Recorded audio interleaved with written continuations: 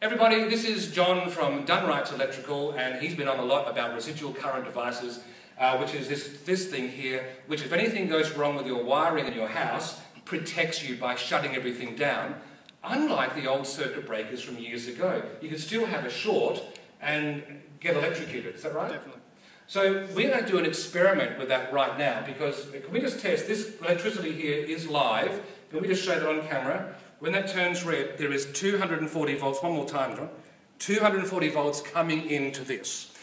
The seating here, the entertainment centre, is all in this metal framework, and so let's just see if it works. This is going through the old one, so nothing's going to happen other than you might feel a little buzz.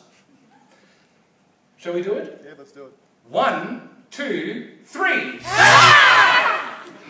Okay, I guess that proves that one. No tripping. No tripping, it didn't trip. So you're not safe if you've got those ones. But if we've got the new residual, here we go. Ooh, I'll be careful, I don't want to kill myself while we're doing this. All right, with this one, it's almost touching. This one should protect us, is that right? Yeah, that's the go. That's the new one. Are we ready? 1, 2, 3. So John, it really does make a difference.